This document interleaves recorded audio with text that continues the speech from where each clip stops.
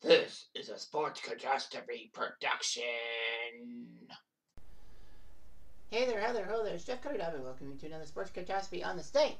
And on this day, June 12, 1996, the Cincinnati Reds don't have an owner anymore because Marge Schott has just given up her day-to-day operations. Now why? Why would the first female owner in Major League Baseball history give up her post? Did she have family problems? Did she have some type of disease? Did she just walk it on the Reds? Well, if you know the name Marge Schott, you frickin' know that she was a racist. So anyway, Marge Schott, before I get to the bad, I gotta get to the good. I know I did a birthday girl on her, but Marge Schott was a destroyer of all worlds, if you will. Marge Schott actually had some good stuff and all that. She ended up getting ownership of the Reds somehow through by hook or by crook. By 1982, she was the main person.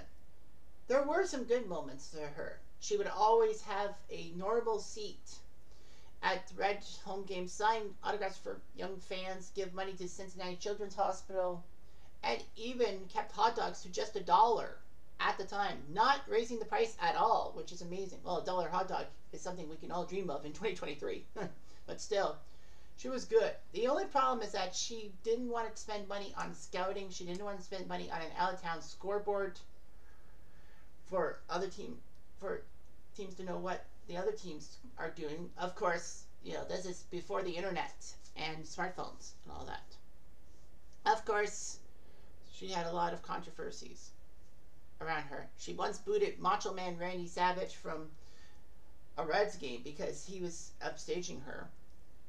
She would let Shotzi, her St. Bernard, free reign of riverfront straining, including defecating on the field. And of course, the dog's hair being stuck on their uniforms. Which was weird because, Riverfront shared space with the Reds. with the Bengals. So anyway, Schott believed that it was a good luck charm, and during the 1990 World Series run, she would send bags of his hair to the team facilities. But it started to smell and all that.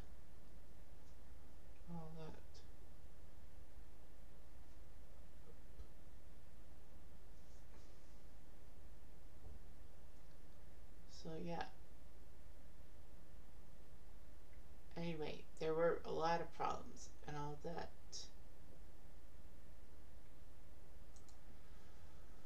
So she had a lot of problems. Her first major controversy was in 1992 when a former marketing director of the Reds stated in a deposition for a employee suing the team that Schott referred to Eric Davis and Dave Parker as $1,000,000 N-words. And the guy who was the team's controller said that he was fired because he testified against Schott in another lawsuit and all that. And he opposed the unwritten policy of not hiring blacks and all that. Sable technically lost his suit. However, the marketing director said that Schott kept a Nazi swastika armband at her home and claims he ever heard her say, "Sneaky goddamn Jews are all alike." Now remember, these are Marge Schott's words, not mine. And Schott issued a statement saying that the claims of racism were overstated and she didn't mean to offend anyone, and said that the swastika armband was a gift from a former employee.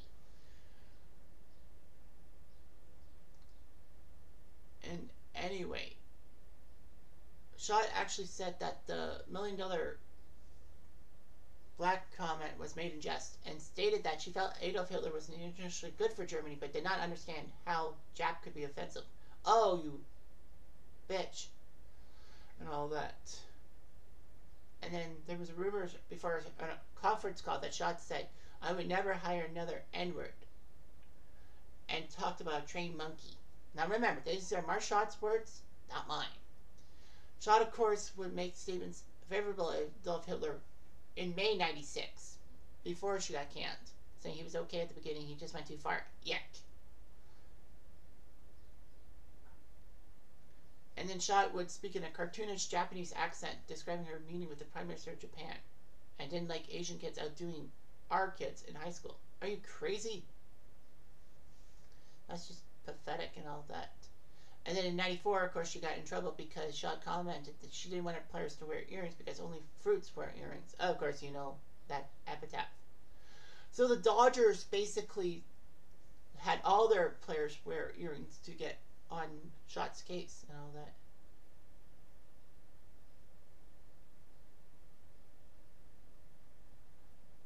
Anyway, Schott would also not retain Davey Johnson, even though he helped the Reds get to the NLCS in '95. Mostly because Davey Johnson was living with his girlfriend before they were married. I mean, some people have that problem. But the '96 season was just terrible for her. Especially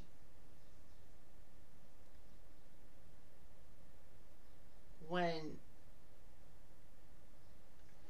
during the '96 home opener, when the Reds played the Expos, John McSherry, who was famously overweight, called time and motioned towards the Reds dugout for medical attention, but he collapsed and fell to the turf face first. Unfortunately, he would die an hour later. And of course, the game would be postponed until the next day.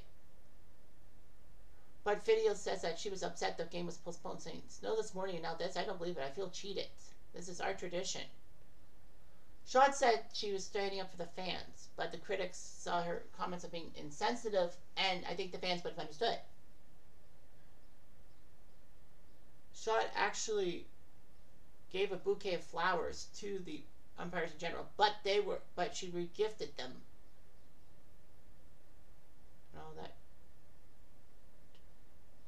Schott tried to fix the problem, but failed. So yeah, she basically knew that her time was coming and decided to step down from the Reds. Although she wasn't officially gone until 1999, Mark Schott left an indelible mark on baseball in the wrong way. Anyway, I'm Jeff Diamond. I do.